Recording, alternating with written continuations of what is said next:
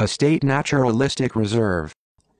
In 1977, the salt pans of Margherita di Savoia became a state naturalistic reserve, and in 1979 they were declared wetland of international importance, according to the Ramsar Convention, Iran, 1971.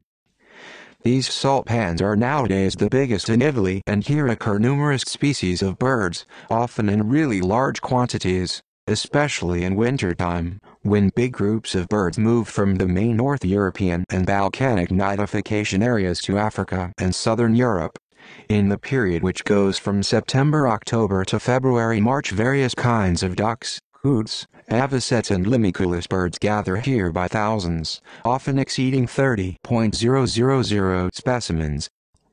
In summer, on the other hand, here nidificate stilts, avocets, gulls, plovers and little terns, thus contributing to make this area extremely interesting in this period of the year as well. For about 15 years LIPU, Italian League for the Protection of Birds, has been carrying out a constant activity of monitoring and protection of the wetlands of Capita Netta, thus contributing, among other things, to focus attention on this important natural heritage.